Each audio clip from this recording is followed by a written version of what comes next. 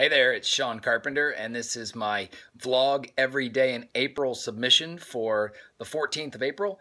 Man, I had a great day today. A lot of cool things happened. I had a really fun graduating class in our Pro Start Academy in Cincinnati. I got a chance to hang out with a good friend of mine, Bill Risser, on our new podcast that we're doing on Blab called The Stare Down. That's sports talk and real estate. But the best part of my day was watching my son pitch as the starting pitcher for his middle school team. He did a great job, pitched 4 innings. His team lost. They had a rough inning at the end of the game and gave up a lead. But I was really proud of him. He pitched well, threw hard. A lot of the other dads were very impressed by his velocity that he's gained over the year. So best part of my day was watching my son Ryan pitch a really good game today in the 8-6 loss to the Marysville Monarchs. So great job, Ryan. I'm proud of you.